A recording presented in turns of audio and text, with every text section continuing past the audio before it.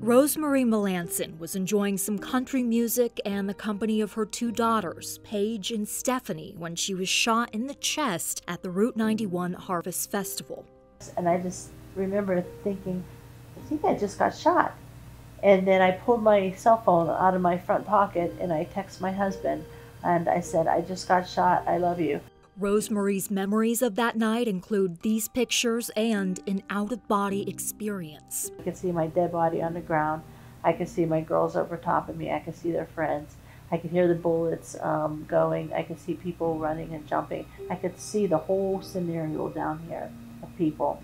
Our mom is laying there and she's not moving, and she is face down, palms up. And that was a really scary thing to see, because we thought, oh, well, maybe mom's just a mom and she knows what to do in this situation, and maybe we should just lay still too. But it's not until when we crawled over here, she gave us no direction. She literally was lifeless at that point. And we flipped her over, and that's when we realized she had been shot in the chest. It broke 2 ribs. It punctured my lungs. It blew out the junction where the esophagus meets the stomach. It just blew that junction right out. Went through my stomach, took out 1/3 of my liver, went through my spleen. My kidneys were infected. I had a torn rotator cuff. So I was on life support for 2 months. After 13 months in the hospital and 20-plus surgeries and procedures, Rosemarie authored this book. To inspire people that if I can get through what I went through and wasn't expected to live, you can get through it too.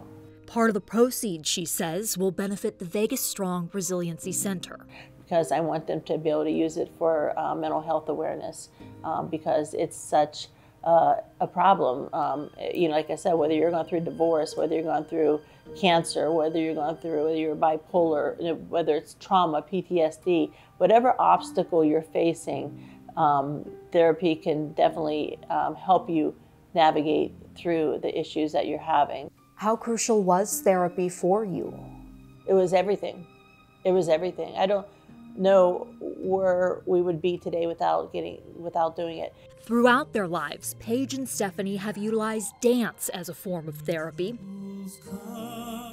Alongside their mother, they run a studio called Dance Dynamics. The way that music can carry you and the way that, you allow your body to move through it, sometimes you just get lost in the class, in the music, and the steps, and it's a really, really, really good release for whatever you're feeling. But after 1 October, Rosemarie felt her daughters needed traditional therapy, to talk to someone, which they did try immediately after the mass shooting, only finding the right fit about a year later.